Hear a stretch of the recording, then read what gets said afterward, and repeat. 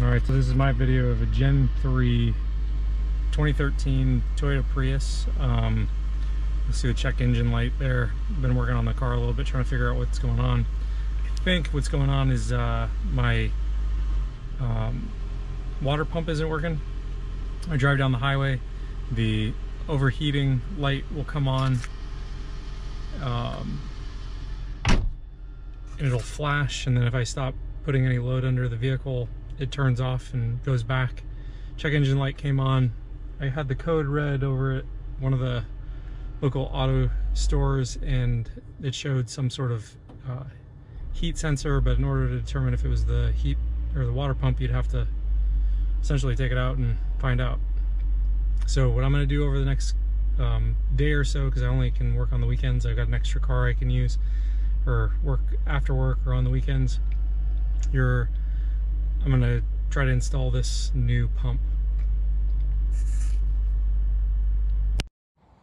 Alright everybody, a little bit different video today.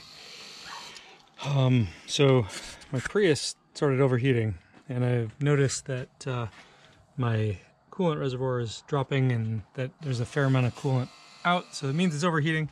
I have a strong suspicion that it is the water pump. So what I'm going to do is I'm going to get down to the water pump, kind of show you what it looks like, and then you're going to kind of come along. It's going to probably take me a couple of days. I don't have the water pump in yet, but I want to check a couple things, and I'm going to drain the fluids, change them, and kind of go from there. All right, so we're going to take off the air filter here.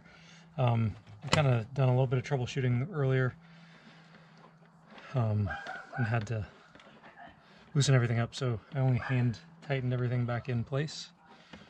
So that's why it's going to look like it takes a lot less effort.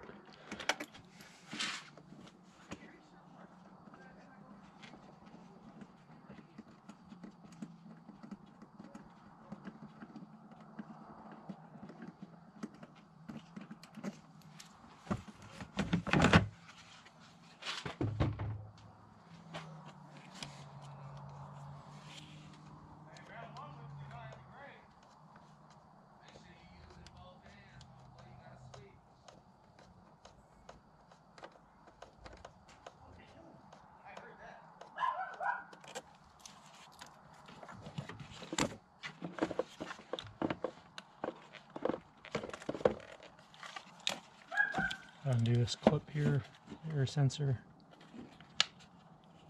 Try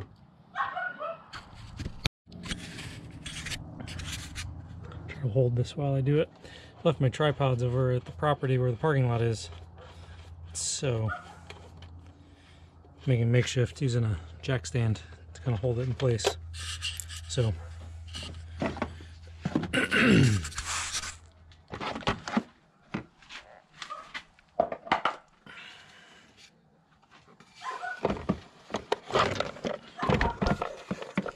like I said, I'd already taken some of this stuff out. So the water pump is this right here, and then there's a sensor that's attached to it, and then there's also a temperature sensor a little bit lower. I also bought that. I do have that, but to replace it, it's going to take the same amount of effort to just take the whole water pump off. So that's kind of why I decided I'm just going to replace it, even if it isn't bad. I bought a new one.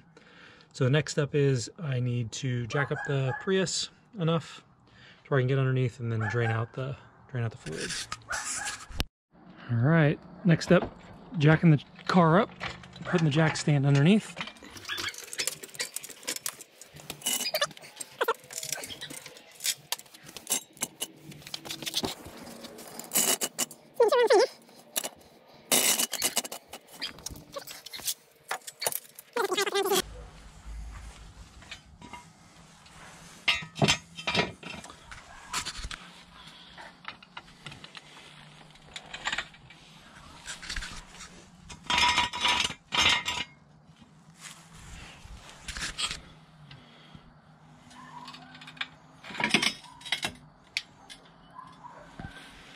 Perfect.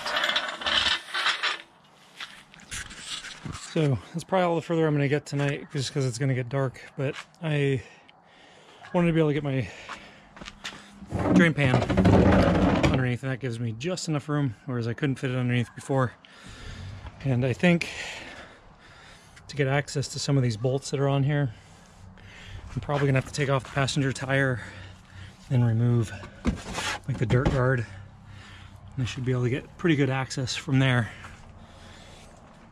Yeah, and then just wait for the part I ordered. Should be in tomorrow. We'll kind of see how this whole process goes, I guess.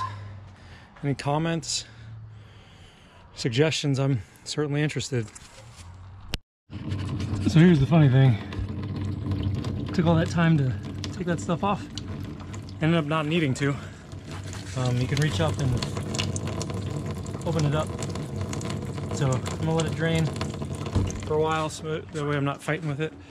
So I took the cap off to let air in on the top, so it's running through the system, and yeah, we'll kind of check back tomorrow. Okay, day 2, 2013 Toyota Prius. So water pump is what we're trying to replace today. So last night I was able to drain all the fluids out, and then today I took off the tire or the wheel before I started the video. So here is the last bolt of the 4 that need to go for the water pump right there. So I'm going to do most of the work from up top here, and then loosen up as many of the bolts as I can, and we'll see where we are at.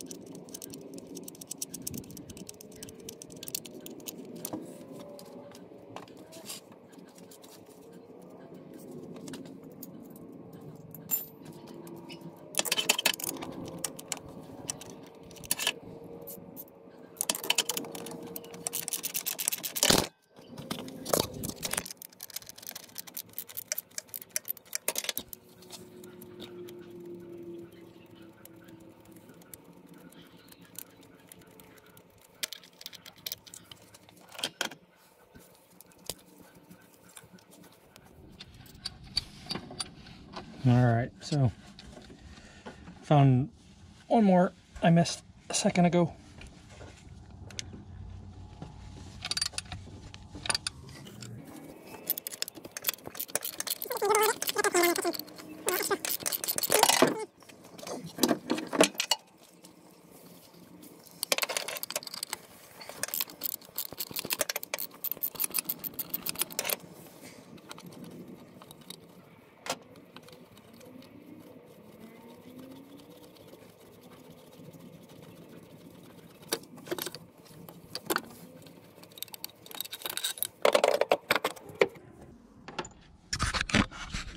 Alright, so see if we can wiggle it out of there.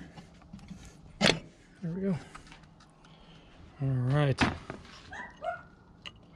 Yeah, that's probably what the issue is. It doesn't move very well. So the only way to find out is if I install the new one, see if the electric pump isn't running. Okay, real quick comparison. This is the old one. This is the new one. When I try to spin it, it just has a lot of resistance, whereas this one just spins very freely. So I have a sneaking suspicion the motor went out on this, and that's why I keep getting the overheating code. Okay, so I was able to get the old one off. I'm going to put the new one in, and then we're going to refill it full of fluid. Let's see if we found the fix to my problem.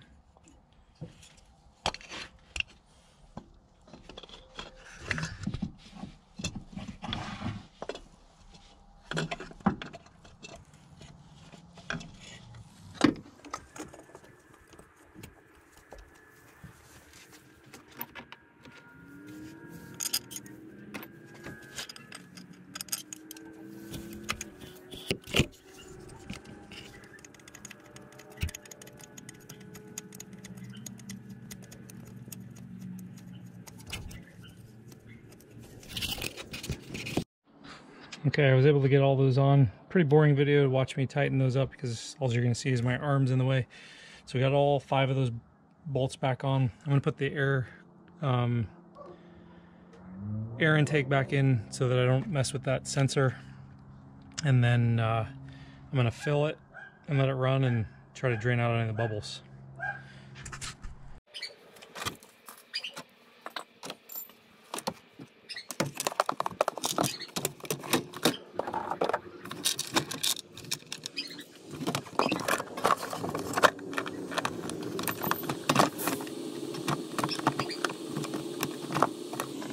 Install this thing. I'm just gonna get it to where I can put the filter back in its place, and then putting a lid on it so that it doesn't just pull dirty air out. So that way we at least filter it a little bit.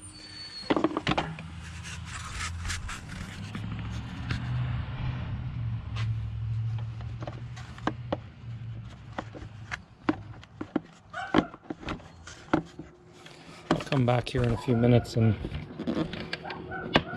if everything goes as I anticipate that it will, and we'll just install everything 100%. Right now it's just so we can test it. Alright, so that's hooked up. Alright, now for adding fluids. I already tightened the drain plug at the bottom, so that way you don't have to laugh at me as I watch it pour out the bottom.